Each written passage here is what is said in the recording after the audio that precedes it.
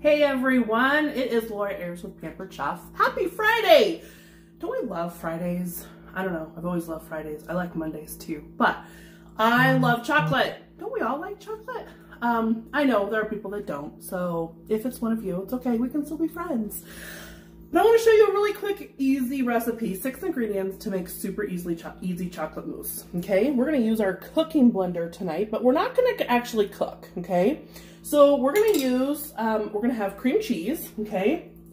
And we're going to use the smoothie function. And we're going to do this really quick. Smoothie, and I'm just going to push start, and this is going to blend that up. We don't even have to do the full minute, okay? So now, so I don't burn my engine up, I'm going to go ahead and start adding in my heavy whipping cream, okay?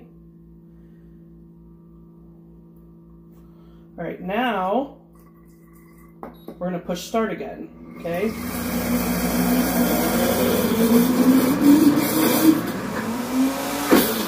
We're going to pause, okay? And we're going to add in our cocoa powder. Okay? And then we're going to add in our sweetener. Now, I'm using monk fruit sweetener. So this is actually a keto-friendly recipe if you're keto, but this is just monk fruit sweetener that I had. Okay? And then we're gonna add in some vanilla.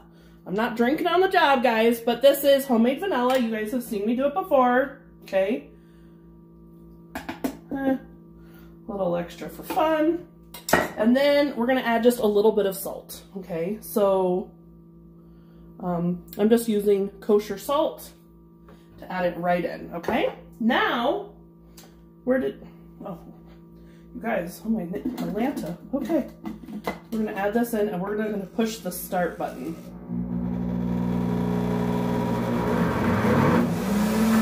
Now what happens when that happens, okay? So here's the cool part.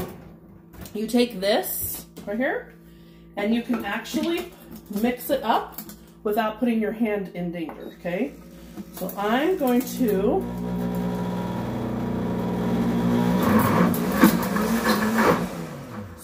what I'm gonna do, this one is not working so hot, meaning the smoothie one, it needs to be probably, we'll do the grind function, okay?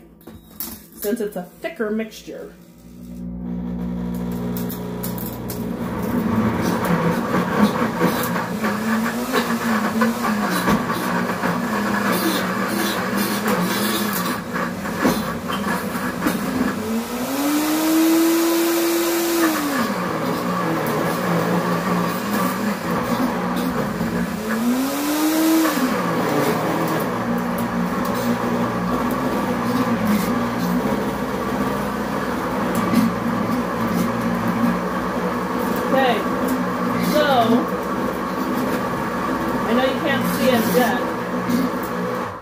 But now we have a nice chocolate mousse.